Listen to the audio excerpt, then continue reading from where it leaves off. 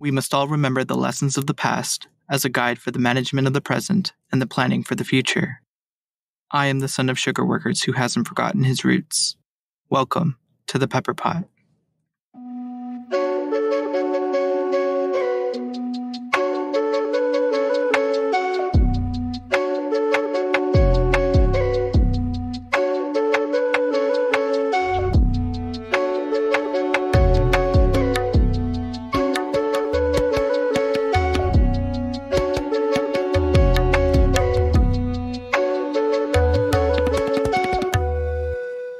Sitaram, Assalamu alaikum, and welcome to the Peppa Pot.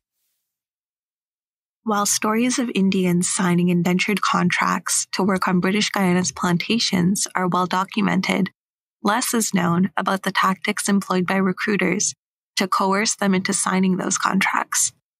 Some believe that they were going to Chay Lee Chee Nee, meaning stir sugar and earn easy money. For others, their destination was largely unknown. A folk song sung in British Guyana for generations provides as follows. When we reached Calcutta, our miseries increased. We were stripped of all our beautiful clothes, rosary beads, and sacred threads. Bengali rags decorated us now. The sadhu's hair was shaved, and sadhu, dam, chamar, and bungi all were thrown together in a room. For many indentured Indians, this was only the beginning of their journey to freedom.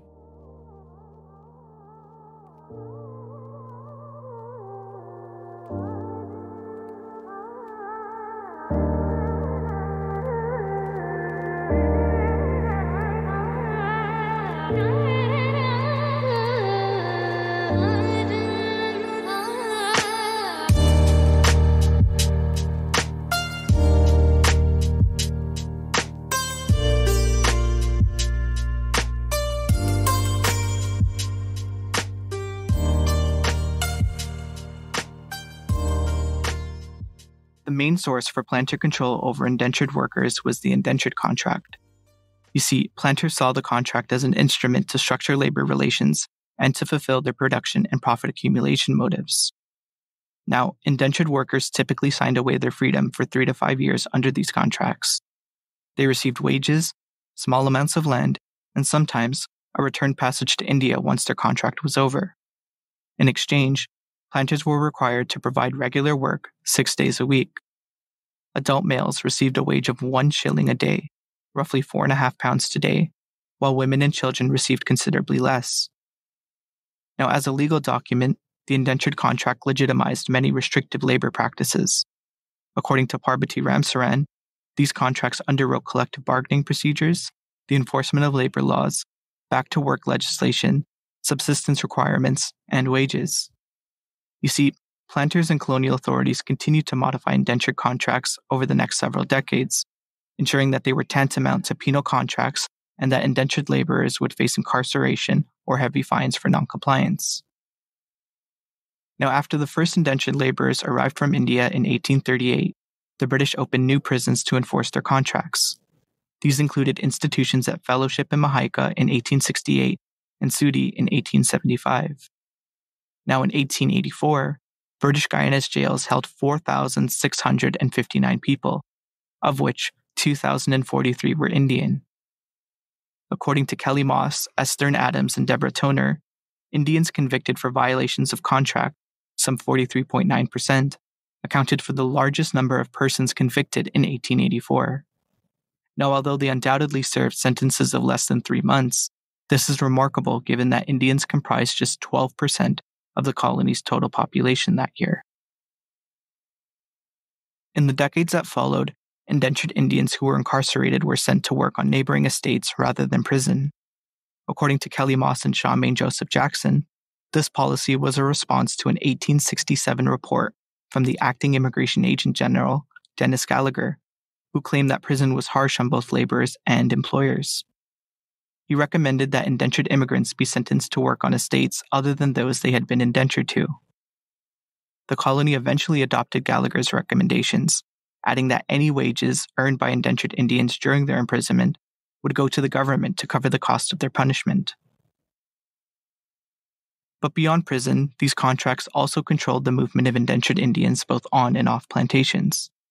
In fact, in 1864, a vagrancy clause in British Guyana restricted laborers to a 2-mile radius of their plantation. Those found beyond 2 miles of their plantation without written permission would be liable for fines and potentially even criminal charges. You see, these measures prevented many from filing complaints against their employers, as they had to go to the immigration office in Georgetown, which was often several miles away from their plantation. As such, laborers would need permission from the very people they sought to complain against. In fact, in 1887, there were 17,770 indentured laborers in British Guyana. That year, employers filed 2,848 complaints against them, who, in total, only filed 5. Imagine that.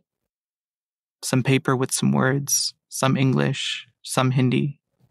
But regardless of the length or the language, most of our people likely couldn't read or understand these pieces of paper called a contract. To think that hundreds of thousands of people with no formal education could agree to contract to work in a faraway land for years is irresponsible and downright unconscionable. Yes, they were there to stir sugar, but they were not there to make money for themselves.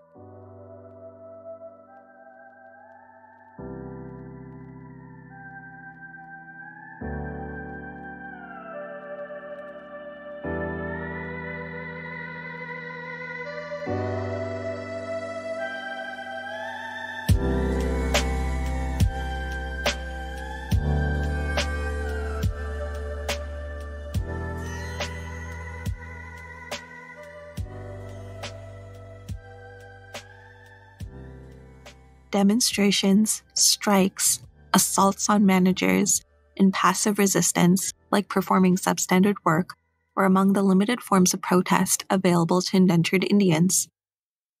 In one case, a man named Abdullah burned down part of his employer's cane field, causing hundreds of dollars worth of damage in the process. But for others, their indentureship proved unbearable, leaving them with no other option but to run. In 1887, 588 indentured Indians, 490 men, and 98 women fled from their estates. There were likely dire consequences for Abdullah and those captured after running, which is why many indentured Indians resorted to more peaceful forms of protest, such as singing. For example, the songs that formed the basis of Von Prakush Fatuk's 1964 paper entitled Protest Songs of East Indians in British Guyana were recorded between August and September of 1962. Now, most of the nearly 900 songs are sung in Bhojpuri, the language of the area from which most indentured Indians are from. In fact, many are traditional songs which are sung on ceremonial occasions in India. However, a few are of a more recent origin and are often described as protest songs. You see, these are songs which deal with the trials of the period of recruitment, the ocean voyage to British Guyana, and the time of indenture on the sugar estates. They tell of outstanding events in British Guyana's history, of the political events leading to India's freedom, seen from the vantage point of the immigrant, and of the attempts to gain independence for British Guyana. Now, most of these songs are sung in what is described as Creolized Hindi, which differs from the Bhojpuri of the older songs brought from India. In fact, some are sung entirely in Taki-Taki, or Creole English, which is spoken by working-class Indians and Africans in British Guyana. Still, some are incredibly unique in that they have Creole English verses with a Creole Hindi chorus. The songs are generally accompanied by classic Indian instruments like the tabla, harmonium, sarangi, and cymbals. They provide essential social and political commentary on the life Indians faced before, during, and after indentureship. The following song describes the experiences of indentured laborers on the plantations. These moneyed people have become our masters. They now do what comes to their minds. They made us clear the whole jungle. They made us cut cane, dig trenches. Harshly are we driven to build their palaces, to dig their canals, and to build their big city, Georgetown. And we wander street to street, remaining beggars.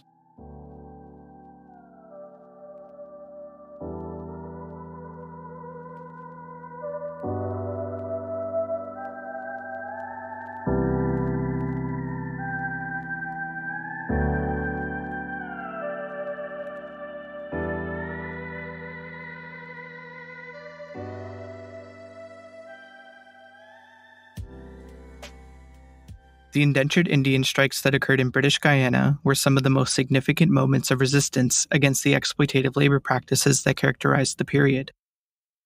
These events, which included protests at Devonshire Castle, Essequibo, Lusignan, and Plantation Rose Hall, were often marked by violent clashes between workers and the police, resulting in both serious injuries and the senseless loss of life. For example, in 1913 at Plantation Rose Hall, police opened fire on protesting workers, killing 15, including a woman who was shot in the stomach. Now another 39 workers were seriously injured, some of whom required amputations. Now these events underscore the brutal realities of life for indentured laborers during indentureship, who were often subjected to appalling working conditions and faced severe repercussions when they dared to resist. Now similar stories of worker uprisings played out across the Caribbean, as indentured Indians fought back against their employers in a struggle for basic human rights and dignity.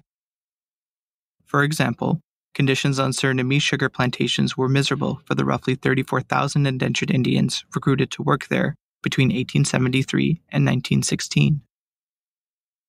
You see, laborers were often overworked, received low wages, and were confined to poor living arrangements. In fact, in July 1902, laborers at the Marienburg factory and sugar plantation, located in the district of Comovane in northern Suriname, went on strike. Now, during the strike, a Scottish overseer named James Mair was killed by a group of Indians protesting their work conditions. You see, Mair was known for abusing workers, cutting their wages, and harassing women at the plantation. But in response to the strike, Dutch authorities sent in the army to restore order. In total, 24 laborers were murdered while another 39 were wounded, marking the largest massacre of indentured Indians in the Caribbean. In the aftermath of the massacre, the bodies of the deceased were dumped into unmarked graves along the train tracks that transported sugarcane to the plantation. For good measure, a layer of quicklime was poured into the graves to help decompose the bodies and mask the smell of death. To commemorate the uprising, a monument was unveiled at the Marienburg plantation on July 30, 2006. In 2012, Benjamin Mitrasing, an archaeologist in Suriname, proposed using modern technology and aerial surveys to locate the unmarked graves. Now, according to Mitrasing, the lime should appear in aerial surveys as it would have changed the texture and color of the soil. The project garnered widespread attention. However, it was halted due to a lack of financial resources. But for those wondering what happened to the Marienburg plantation, it was closed in 1986. However, it has since reopened as a tourist attraction. For that reason, it is important to remember the atrocities that took place here and the efforts of indentured Indians in Suriname and across the Caribbean to secure and enforce their rights.